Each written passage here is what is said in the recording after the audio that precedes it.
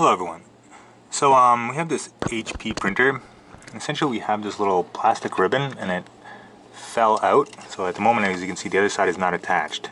So the printer is no longer working. And so first off, I tried to get the plastic thing, as you can, I don't know if you can see, but it's kind of hard to get in there.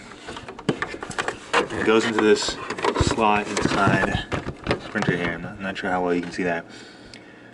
First of all, I was not able to get it into the printer. Sorry, it's kind of cumbersome in here. I was not able to get it from this side. I had to essentially get it in from the other side. So if I try to put it into the print head, let's just say I happen to actually have another broken printer like this. So I was able to put it in through this side of the print head, but if I tried to put it in through here, it would always get stuck. So essentially on the other printer, I unclipped this edge and I put it through this side of the print head, which is moving. On this printer I can't get it to move for some reason.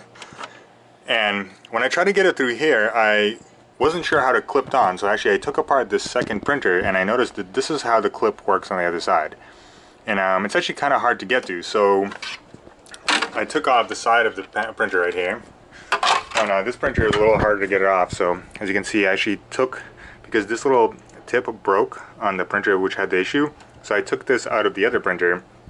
I kind of pinned open this side of the printer, and you can see, I don't know if you can see from here, but it has the same exact clip, which is very difficult to access on the other side. So I'm going to attempt this repair, and I'm going to see how it goes. I think it'll actually work. But essentially what you want to do is you want to take off the little plastic ribbon. You want to put it through here first, put it through the print head, bring it all the way down to the printer, and then attach it to right there. Because if you try to go the other way, in my experience, I was not able to get it through the print head, and once you get it to this side, it seems to be much more difficult to put it on this little pin, because the other pin is kind of easier to clip on.